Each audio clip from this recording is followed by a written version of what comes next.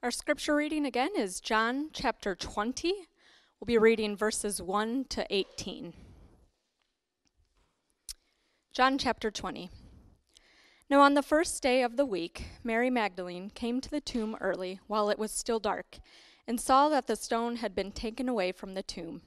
So she ran and went to Simon Peter and the other disciple, the one whom Jesus loved, and said to them, "They have taken the Lord out of the tomb, and we do not know where they have laid him."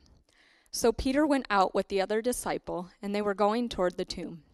Both of them were running together, but the other disciple outran Peter and reached the tomb first. And stooping to look in, he saw the linen cloths lying there, but he did not go in. Then Simon Peter came, following him, and went into the tomb. He saw the linen cloths lying there, and the face cloth which had been on Jesus' head not lying with the linen cloths, but folded up in a place by itself. Then the other disciple, who had reached the tomb first, also went in, and he saw and believed. For as yet they did not understand the scripture that he must rise from the dead. Then the disciples went back to their homes.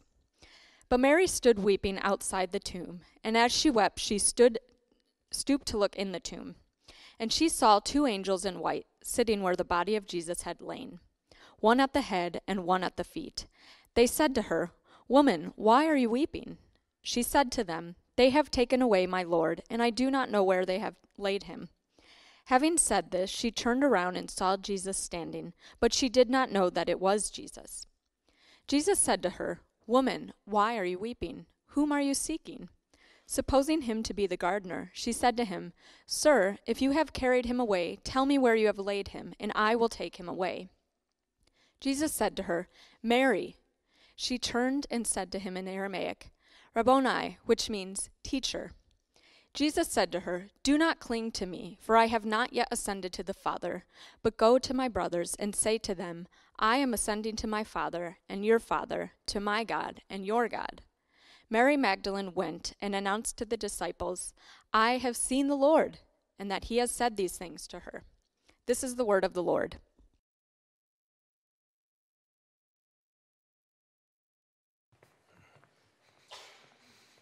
All right, let's pray as we dive into God's word this morning. And so, Father, we're so grateful to be here as your people gathered to worship you in the midst of a busy season, lots of schedules changing, school starting, all kinds of exciting new prospects. And we're just very grateful to be able to gather together here to hear your word preached. And so I pray that you would come by the power of your Holy Spirit. Would you make this text come alive for us this morning? Would we hear it with fresh ears? And we pray it all in Jesus' name. Amen.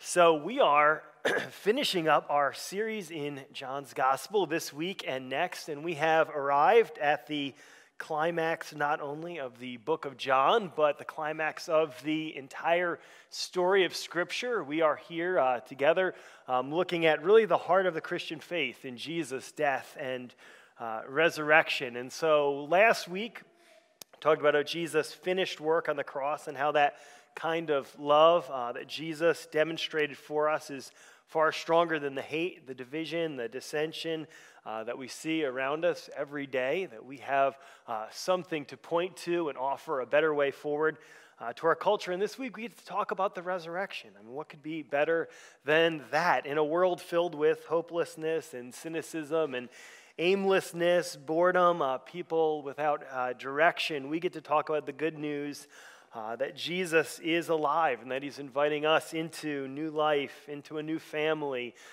into a new mission, and ultimately into a new creation. And so my aim for this morning's message is that we would be a church that believes that Jesus is alive, is experiencing the new life that he offers, and is engaged in his mission. And so if you are taking notes or wondering where I'm going this morning, I want to talk about Jesus' resurrection first in the text we read this morning. I want to look at Thomas's doubt for a few moments, and then finally our invitation to believe there at the end of the text in verse 30 through 31. So let's look at Jesus' resurrection here in the text that Rachel just read for us this morning.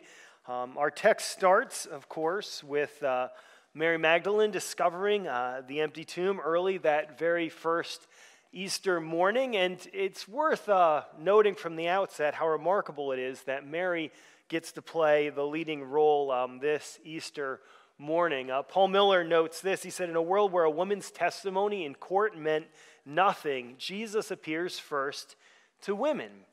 He never stops loving and honoring the weak and the powerless. If you were trying to prove the resurrection to a first century audience, you would never mention women as witnesses unless, of course, it really happened that way. And so there's something remarkable going on in this first Easter morning, and it starts with Mary Magdalene coming to the tomb, the first witness to the risen Christ. It's remarkable that she is added into this testimony. Obviously, there's no really other reason that this would have been added unless it actually happened, because as Paul Miller said, women weren't even allowed to testify in court. And beyond that, Mary Magdalene is a very unlikely character. If you've read anything in the other Gospels, Luke tells us that she was possessed by 7 demons. So not exactly the most likely reliable person that you'd probably want to put in your account of the Gospels, Jesus rising from the dead, if you were looking to convince a skeptical first century audience that Jesus was in fact alive. But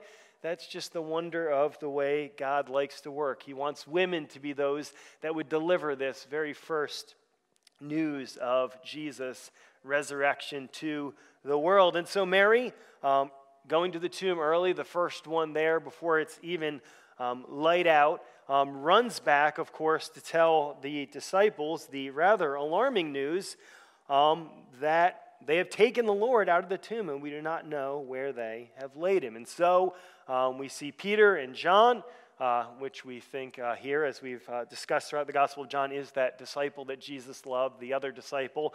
So Peter and John are running off to the tomb. When they come to the tomb, there is no body and only 2 neatly folded linen burial cloths, one for the head and one for the body. And so they're presented with a mystery that they have to figure out what to do with. Jesus is gone. He's no longer in the tomb, and we have in front of us these linen burial cloths laying there, tantalizingly, mysteriously sitting there, wondering what could all of this mean. And some of the questions that would have been probably rushing through their mind that early Easter morning were this. Probably like if someone wanted to steal the body, like, why would they go to the trouble of unwrapping it? That's really quite a bit of work, right? As you're thinking about all these 2 very intricate unwrapping jobs that have to be done. Why are the linens in 2 very neat piles right where the head and the body would have been, right? It's mysterious, right? If you're just a criminal and you're trying to just nab the body and run, I mean, clearly the easiest thing is just to grab the body in the grave clothes and leave. Secondly, if you really wanted to do the really gruesome work of actually unwrapping the body, which would be kind of disturbing, you would probably just wrap them all up and throw them in a corner somewhere. But strangely, bizarrely, interestingly, you have these 2 very neatly wrapped piles of linens laying in just the exact place where Jesus' body would have lain. Probably another question rushing through the disciples' mind: when did this happen again? When was the last character in John's gospel that we met where someone walked out of a tomb and literally had to be unwrapped?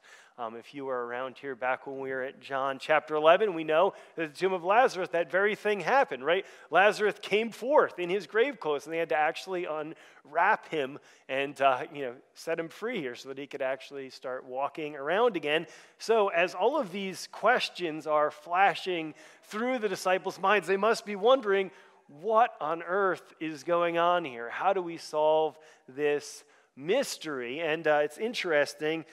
John goes on to tell us that once Peter had gotten there, of course, John got there first because he was a little younger, a little healthier, better shape, got to the tomb. But Peter, of course, impetuously just ran up there and went right on into the tomb, discovered the burial cloths laying there. But it says that the other disciple, this is our author here, John, who had reached the tomb first, also went in, saw, and believed. And so what John is telling us here is that they're beginning to put this mystery together. Having seen Jesus raise Lazarus from the dead, having seen the grave clothes, having heard Mary's testimony, they're beginning to try and make sense of what is happening here. And John is telling us that this disciple believed, right? Clearly, Jesus was no longer captive to death. Verse 9 goes on to tell us, for as yet they did not understand the scripture that he must rise from the dead. And so they haven't quite figured it out from scripture yet, but they are confronted with a reality, an empty tomb, the grave clothes laying there, no longer keeping him captive, and they have figured out clearly something astounding, something remarkable, something marvelous has just happened. In hindsight, the armchair theologians that we are, we might have pointed them to Psalm 16 or something and said, hey, don't you remember the scriptures that had prophesied this? Therefore, my heart is glad. This is Psalm 16. And my whole being rejoices. My flesh also dwells secure. For you will not abandon my soul to Sheol or let your Holy One see corruption. And in hindsight, we can, of course, look back. Of course, this is a fulfillment of scripture. But for the disciples waiting this first Easter morning, this is just an incredible mystery. They know something wonderful has just happened. John Stott memorably summarizes this opening scene. He says, it's not hard to imagine the sight that greeted the eyes of the apostles when they reached the tomb. The stone slab that had been pushed away, the collapsed grave clothes, the shell of the headcloth and the gap between the two. No wonder they saw and believed. A glance at these grave clothes both proved the reality of what had happened and indicated the nature of the resurrection. The strips of linen hadn't been touched or folded or manipulated by any human being. They were a discarded chrysalis from which the butterfly had emerged. Can you imagine the scene? Just visualize it in your mind. Put yourself in the sandals of the disciples, as it were, that first Easter morning, looking at these grave clothes empty now, as the risen Christ had just broken free from death, that he was alive, and now hope has burst onto this very first Easter morning. It's a remarkable scene. It's a beautiful scene. Jesus is risen. He's left his grave clothes behind, and hope has emerged into the world once again. Mary, however, of course, to pick up our story here in verse 11, is still weeping outside the tomb. The disciples have gone back to ponder, what could this mean? Where could Jesus be now that he's no longer in the tomb? But Mary stays and she continues to weep. In verse 11, we read that Mary stood weeping outside the tomb, and as she wept, she stooped and looked into the tomb, and she saw two angels in white sitting where the body of Jesus had lain, one at the head and one at the feet. And they said to her, "Woman, why are you weeping?" And she said, "They have taken away my Lord, and I do not know where they have laid him." Having said this, she turned around and saw Jesus standing, but she did not know that it was Jesus. And Jesus said to her, "Woman, why are you weeping? Whom are you seeking?" Supposing him to be the gardener, she said to him, "Sir, if you had carried him away, tell me where you have laid him, and I will take him away." And Jesus said to her, "Mary." And from that moment on, everything changed in Mary's life, right?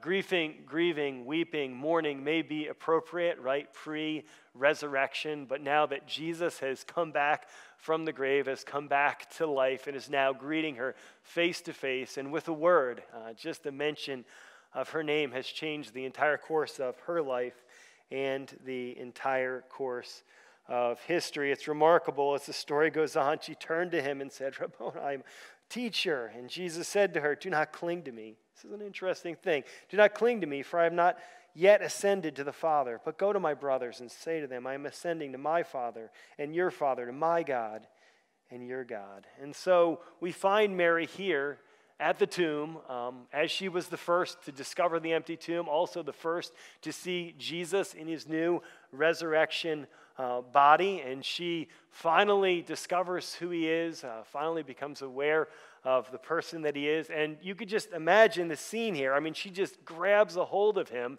as if to never let him go. And I think if I had been there at the tomb that first Easter Sunday, I probably would have done something. I'm not a particularly huggy kind of person, but I mean, you just figure like Jesus has just come back to life, and like everything changes with that moment in history. And I think if I were there, even maybe a non-hugging person like me, I would have been like, I'm holding on to this guy. I'm not letting him go. I don't want him ever to get away. I'm just going to stay right here with Jesus, and like we're going to hang out because this is the coolest thing that's ever happened in the history of the world. That's what you got to imagine there.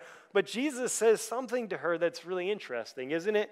There in the text, he says, don't cling to me, which, at first thought, you might think, man, feels a little cold or harsh or indifferent. Like, of course she's going to cling to him. But what I want you to see here in our text is that this statement here actually points really to an increased intimacy that Jesus wants Mary, the disciples, and really all of his followers, right down to the present day, for all of us to see and feel. If Jesus returns to the Father, he's going to have an even more intimate connection with each of us through the Holy Spirit. That's why Jesus can now say, he's like, do not cling to me, for I have not yet ascended to the Father, but I go to my brothers and say to them, I'm ascending to my Father and to your Father and to my God and to your God. He's saying, as I return to the Father, right, I'm opening up a new level of intimacy.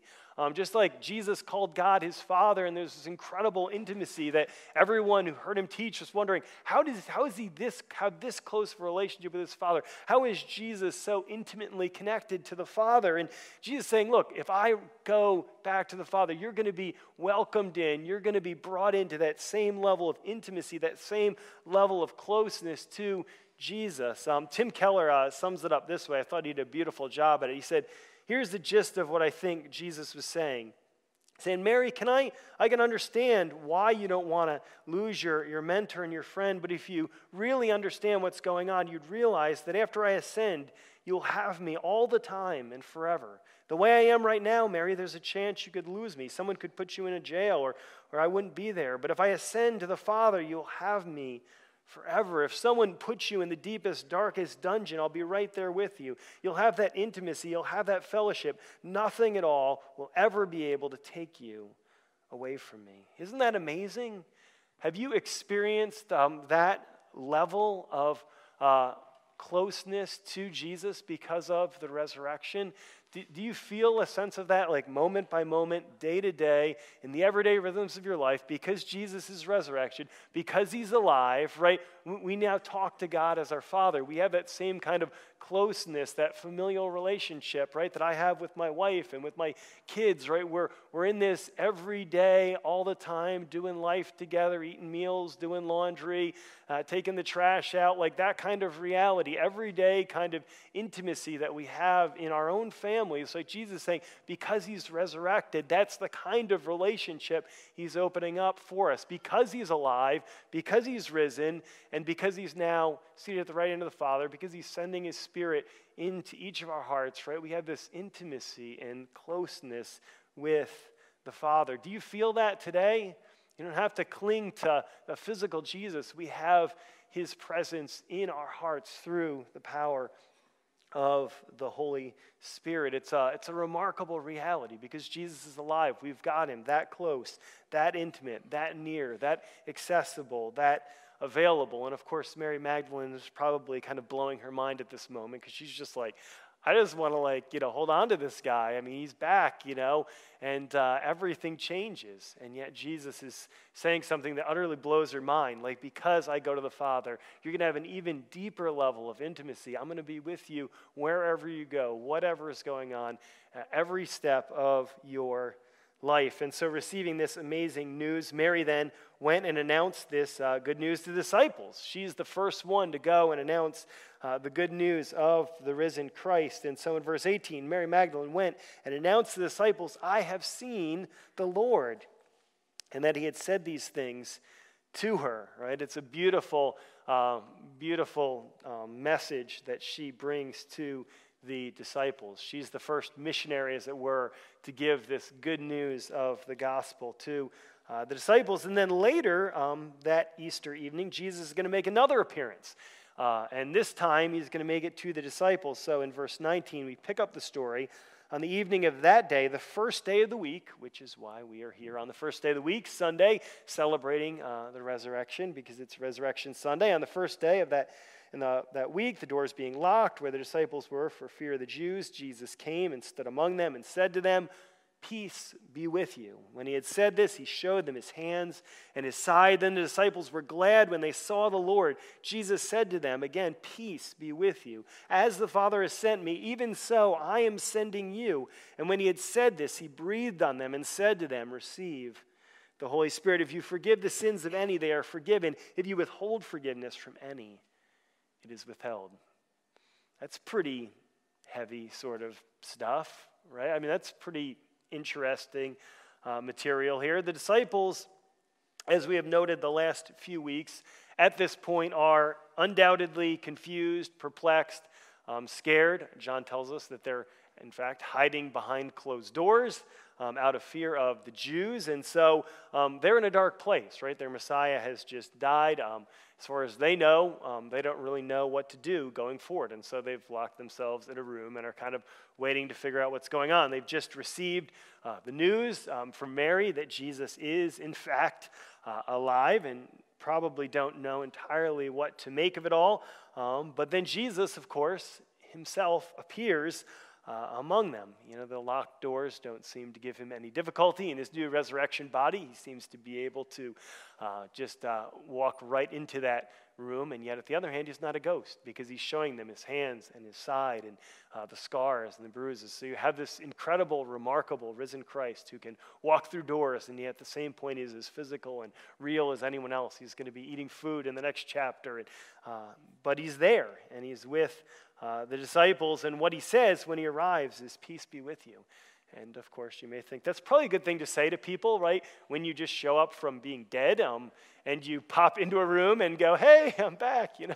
I probably would have said something ridiculous like that. But, you know, he says, like, you know, peace be with you. And we go, that's probably a good thing to say to people that are probably scared out of their minds because somebody just, you know, appeared among you. That'd be kind of a crazy thing to say. But the word here, peace be with you, has really a deeper significance. If you know anything about the Hebrew word shalom, right, it has rich, deep implications. And so Jesus is saying something a little bit deeper than just, hey, don't freak out. You know, I'm alive again. It's going to be all right. We're going to be good. He's saying something profound. And I want to give you the words of one of the commentators, Bruce Milne, because I thought he summed this up really nicely. I know, lots of quotes this morning, but it's good. This is rich stuff. Hopefully you enjoy it here. So one of the commentators, Bruce Milne, says this. He says, shalom, the familiar Hebrew greeting, is a considerably richer notion than mere absence of stress, which tends to be our understanding of peace today, right? We don't want conflict or anything.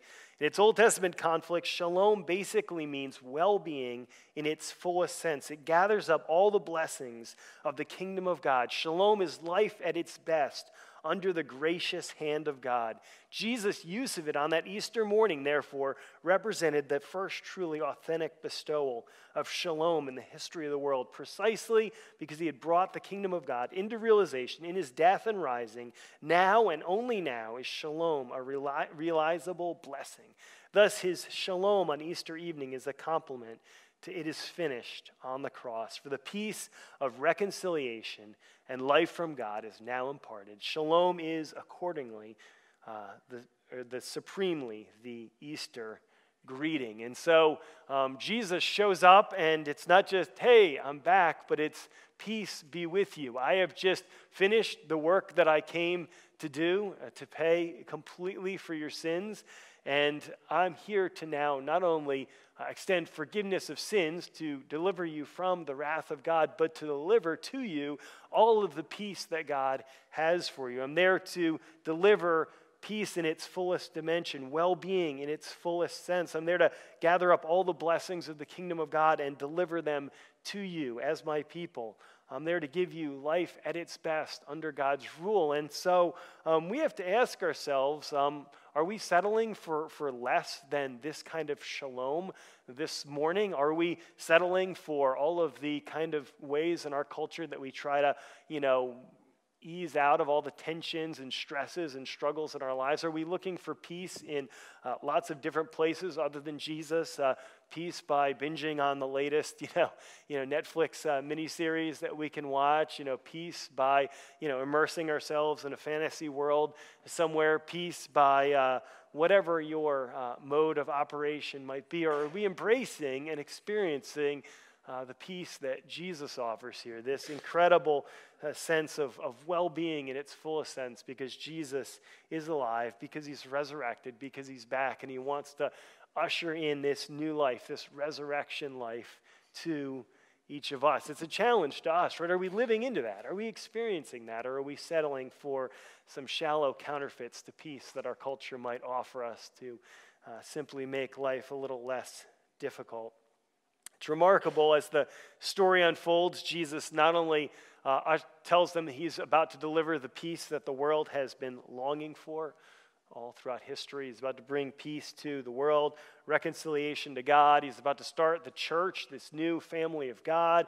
He's about to do all of these great things, and then he's going to also invite us into the mission of God. Notice what he says here in verse 22. And then he said to them, he breathed on them and said to them, receive the Holy Spirit. If you forgive the sins of any, I skipped the passage I was looking for. I'm looking for verse 21. Jesus said to them, peace be with you. As the Father has sent me, even so I am sending you. And when he said this, he breathed on them and said to them, receive the Holy Spirit. If you forgive the sins of any, they are forgiven them. If you withhold forgiveness to any, it is withheld. So not only is Jesus delivering on this promise of bringing ultimate peace with God, peace with each other, peace in the world, but Jesus is also inviting us into his mission. It's a fairly remarkable thing as we're looking through this text. I mean, this should kind of amaze us as we're reading through these verses. Like, we get to be part of Jesus' mission, be a part of what he was doing in the world. The only mission that we know is actually going to succeed. Sorry, Lions fans. This year may be another rough one, if history is any indication of the difficulty. But we are invited into, right, a mission, right, that can't fail. Jesus said, I will build my church and the gates of hell will not prevail against us. We're invited into that mission of Jesus. As the Father sent Jesus, so he is sending us into the world to be a part of this unstoppable, indestructible mission that he's doing. So that's pretty amazing. Jesus tells us, right, that we're going to be filled with the Holy Spirit. In this way, he breathes on them, says, receive the Holy Spirit. We get the Holy Spirit inside of us, God living in us. That's pretty amazing. We get to tell people their sins are forgiven, or withhold forgiveness. That should be pretty amazing thing to consider, an amazing prospect for us to think about, but also rather terrifying, right? If you think about it, right, where Jesus' mission took him, it took him to the cross, right? Kind of sobering to think, we're going to be sent out, and Jesus said it's not always going to be beautiful. Right? There's going to be persecution. There are going to be people that aren't going to like the message that you have to give to them. I mean, we're talking to people about heaven and hell, life and death. We're offering people the prospect of forgiveness or damnation. I mean, those are weighty, significant, obviously responsibilities, all because Jesus is alive. And so as Jesus is giving them this charge, this commission here in John's gospel to take this good news with them out, to proclaim the forgiveness of sins in Jesus' death and resurrection, I just want the weight of that to land on you. The incredible mission that we're a part of, the incredible thing that Jesus is doing in the world, and the incredible thing that we're swept up into. We're a part of this story. It's interesting when Jesus says, as the Father has sent me, that's a perfect tense verb in the Greek. It's an ongoing mission. Jesus didn't just finish his work at the cross and then beam out and say, you guys are on your own. Jesus' mission continues, and we're swept into that story. We're a part of that story, a part of what Jesus is doing as he leads the charge, as it were, from his throne in heaven. We are following him out into the mission field that he has for us. And this word here about Holy Spirit breathing on them is an interesting text because, of course, we know if you've read the book of Acts, right, the Holy Spirit falls at Pentecost. And so it's kind of interesting. Jesus here, breathes on them and says to them, receive the Holy Spirit. And so commentators are kind of like, so which one is it? Did they get the Holy Spirit at Pentecost? Did they get the Holy Spirit here, right after his resurrection? And most of the commentators that I've read looked at this text. There's a number of different ways to put this all together. Look at this text really as and a prequel is symbolizing the outpouring of the Holy Spirit at Pentecost. If Pentecost is the great outpouring of the Spirit in the drama of Scripture, this is the dress rehearsal. So Jesus is telling them the Holy Spirit is about to come. He's about to equip you to do the work you need to do in Pentecost just a few weeks later. And so everything is in place. The mission has been set. The Holy Spirit has been promised. And they're given this incredible charge to go out and offer the forgiveness of sins. This is not, of course, to say that Jesus' disciples get to arbitrarily decide who gets forgiven and not forgiven. Like, hey, isn't that great? That person cut me off. Not forgiven. They're not getting there. Nope. That's enough. See, we don't have that kind of responsibility clearly in this text. What Jesus is saying is, as you are sent out with the mission of proclaiming what Jesus has done in his death and resurrection, as people respond to that, they're going to respond in that in one of two ways, right? They're going to receive the work Jesus has done on their behalf, that it's finished, that God's love has been poured out for them on the cross, that their sins aren't held against them. Like, they're going to accept that and receive the forgiveness that God has for them, forgiveness from all of their sins, everything they've done, past, present, future. That's incredibly good news. But if they reject that message, if they reject what Jesus has done on their behalf, then there can be no forgiveness extended to them if they have not yet been reconciled to God. And so it's a weighty commission that we have been given by the risen Christ. Do you really believe that today, that you've been swept up into Jesus' mission? You're a part of what he's doing in the world. That same work that he accomplished as he rose from the dead, commissioned his disciples to go out and be his witnesses in Jerusalem, Judea, Samaria, to the uttermost ends of the earth. Do you see yourself as part of that on a moment-by-moment basis, partnering with Jesus, right? As you get up Monday morning, as you get in your car, and as you head to your job, or you're home with the kids, or you're at school, or whatever that looks like, do you see yourself as one of these sent ones, one of these missionaries that Jesus is now using in the world? Hey, do you really appreciate the privilege of being able to invite people to experience the forgiveness of sins? Like, that's amazing. Like, that's incredible. And we as Christians tend to go, oh yeah, forgiveness, that's what Jesus does. That's his job and all. And we lose kind of the wonder and the marvelous nature of like what this actually is. And so, obviously, if you're a Christian, there's much to ponder from Jesus' resurrection. It's kind of the source of our hope, identity, the power that we take with us as we go forth, because we're serving alongside the risen Christ. But if you're not a Christian, what keeps you from believing that Jesus is alive? This is a rather important question to wrestle with, because not even all of Jesus' disciples believed. And so I need to pick up the pace a little bit here and look at Thomas here. Look at Thomas Doubt.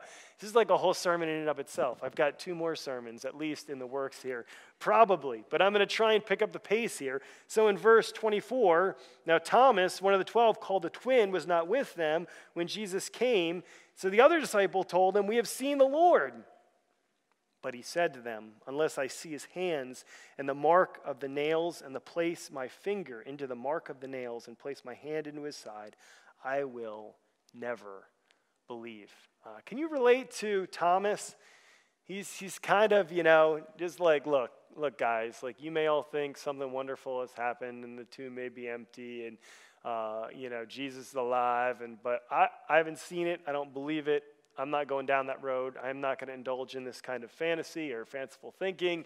I'm a realist, right? I'm grounded in reality. And so unless I see this thing, unless I touch it, unless I experience it for myself, I need irrefutable proof. Do you relate to this guy? I think he's a great guy to relate to. He could be the patron saint of postmoderns, right? Just the doubter, the skeptic, the cynic. He's kind of like, I'm not going to believe it unless I get real, irrefutable evidence and real, irrefutable proof. We've met Thomas a couple of different times, and his comments here do not surprise us. Back in chapter 11, verse 6, he was the one that when Jesus said, "Let's go to Jerusalem," was like, all right, we're going to go to Jerusalem and die with him. And so seems like a really loyal guy, but, kind of a downer. He's kind of the Eeyore of the disciples. He's kind of like, yeah, if we go to Jerusalem, we're probably all going to die, and, but I'm going to go with him anyways. In chapter 14, when Jesus says, "I'm going to the Father, it's going to be great, it's going to be wonderful," he says, "We have no idea what you're talking about." And so he's kind of bluntly like, look, you may have a great idea what we're talking about, but I have no idea what you're talking about. And so he's very grounded. He's a realist. He's like, I need to see this, touch this, feel this, or I'm really not. I just can't wrap my mind around it. And so he's a good guy to have around when you're talking about resurrection, because a lot of us resonate with that, right? We want to know, we want to see it, we want to touch it, to feel it for ourselves. We don't want to just take somebody's word on it. And Thomas is not exceptional. His doubts reflect, in many ways, the prevailing ideas of his time. N.T. Wright says this: everyone in the ancient world knew that resurrection didn't happen. More, they knew it couldn't happen. They spoke of it in the classical world of Greece and Rome as something one might imagine, but which never actually occurred and never could occur.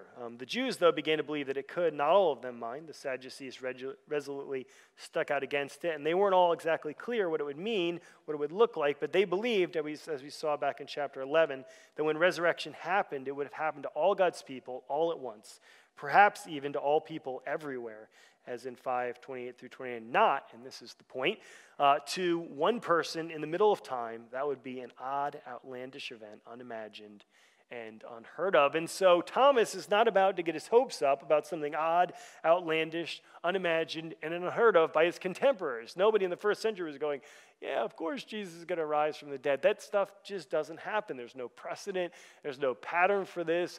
Nobody believed it was possible. They were confronted by death every day, right? No hospice, no nursing homes, no things to make death nice and clinical and palpable. No, they're experiencing death every day, and very much more than we have.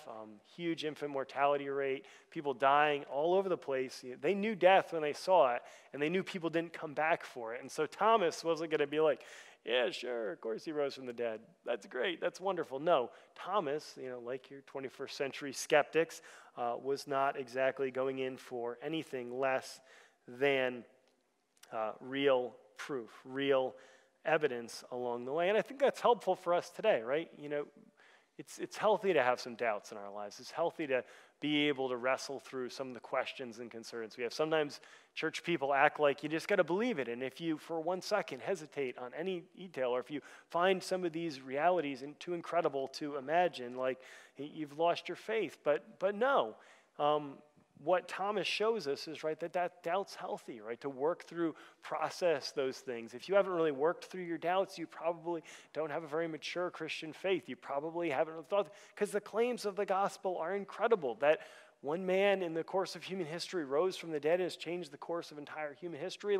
That's astounding. That's incredible. That requires you to really think through the implications of that, to look through the evidence, to consider the claims, and that's part of kind of maturity to do that. And so obviously that's important. And I could go through, I have a whole list of different ways people have doubted the resurrection in various different ways, and answers for all of them, at least in very short order, but I don't have time to go through them all. So if you have any questions about particular ways in which the resurrection has been doubted throughout history, I could talk to all of them, because they'd be lots of fun. People have spent their entire lives, researching all of the different alternatives, looking through the history, looking through the different background, and spending their lives really showing that the resurrection is one of the best attested historical events out there that you can find. And so I'd love to sit down and chat with you about that if you have more questions about that. But where I need to land the plane and do it in some short order here is, where does this really leave us? It's interesting, in the end of this conversation with Thomas, we see that Jesus ends up here meeting with Thomas. In fact, meeting him right where he's at. Right? Thomas has set the standards here. Unless I actually see in his hands the mark of the nails, and place my fingers into those marks, and place my hands in his side, I'll never believe. And so 8 days later, his disciples were inside the room again, and Thomas was with them. Although the doors were locked, Jesus came and stood among them and said, "Peace be with you." Then he said to Thomas, "Put your fingers here and see my hands, and put out your hand and place it in my side. Do not disbelieve, but believe." Thomas answered him, "My Lord and my God." Jesus said to him, "Have you believed because you have seen me? Blessed are those who have not seen and yet have believed." And so it's incredible, right, at this first resurrection appearance, Jesus appears to Thomas, and he relieves all of his skepticism, right? He appears to him and says, "Here's the evidence, irrefutable evidence you demanded. Here I am. Here's my hands. Here's my side. check it out. And Jesus says, so Jesus obviously makes himself available for inspection, examination. Here's the proof. Here's the evidence that I have, in fact, there's not only an empty tomb, but in fact, I have defeated death. And here I am in that very person. But he goes on to say, have you believed because you've seen me? Blessed are those who have not seen and yet believed. Because Thomas was able to stick his hands into Jesus' nail prints to see the hole in his side, Thomas is able to be a witness, an eyewitness, a testimony to all of us of what Jesus has in fact done. And so Jesus can say, blessed are those who have not seen and yet believed, right? That's us, right? We're the ones that have not seen Jesus literally, but we stand on the testimony of those who have come before us and have seen Jesus risen from the dead, right? There was an empty tomb. There was no body for the authorities there to reveal, and there's Jesus himself alive, revealing himself first to Mary, then to the disciples, and then to 500 more at different occasions. Jesus' resurrection stands as the foundation, this historical foundation to the Christian faith, and again, is the evidence that we today can stand on. Even though we haven't seen Jesus, we stand on that authority of the disciples. And the whole point of John's gospel is, of course, to bring us to this place. And so I do get, finally, to the end here in verse 30 and 31. Now Jesus did many other signs in the presence of the disciples, which are not written in this book.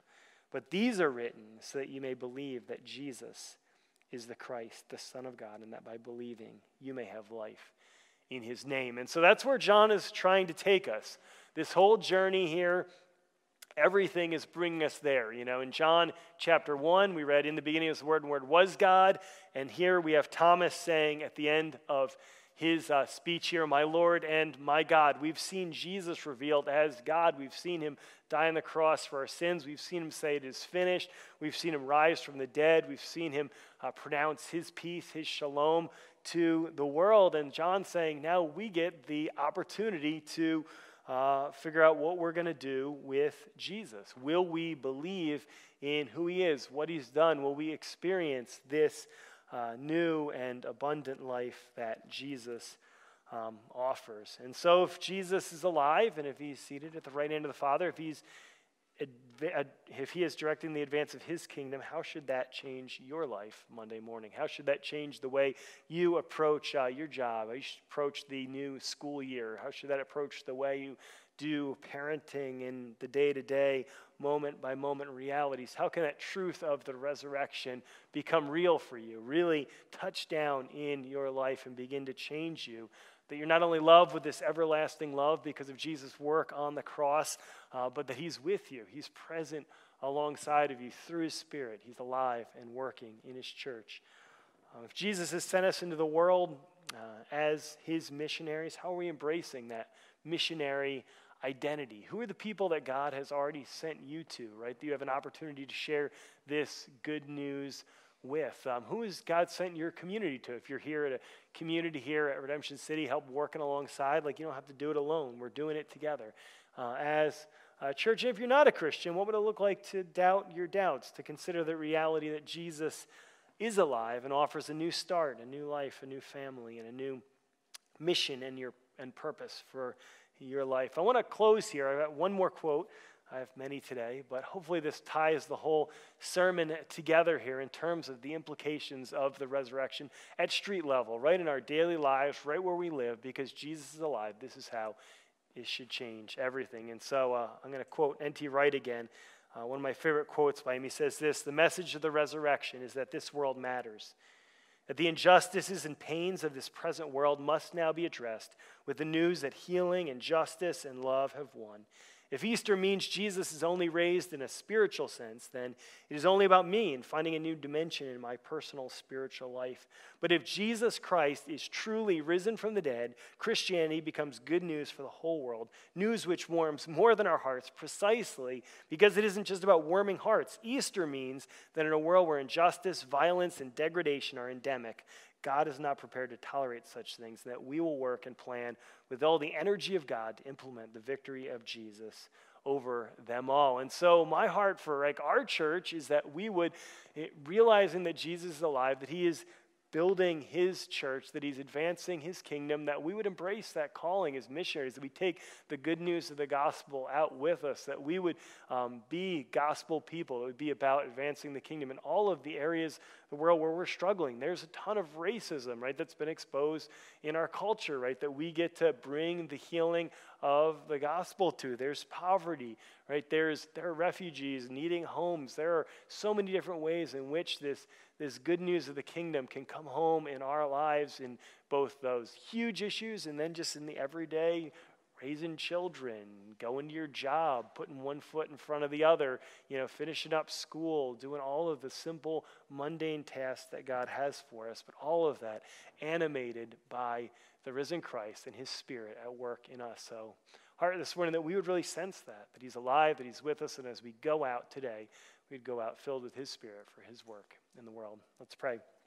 So, Father, I thank you for Jesus and the resurrection, that I'm not just a guy standing up here talking, trying to inspire people with a really sweet talk, but instead that the risen Christ right now is moving and stirring in our hearts through his Spirit to build his church, to advance his kingdom, and to do his work in the world. And that is our hope, that is where we put our trust and our faith. And I pray that reality would come home to us this morning in new ways, that it would give us a fresh sense of purpose and meaning and value and fresh power for just the struggles of daily living. I pray that we would sense the work of the Spirit in us this week as we go about all the mundane and extraordinary things you're going to call us to do this week. And I just pray it all in Jesus' name. Amen.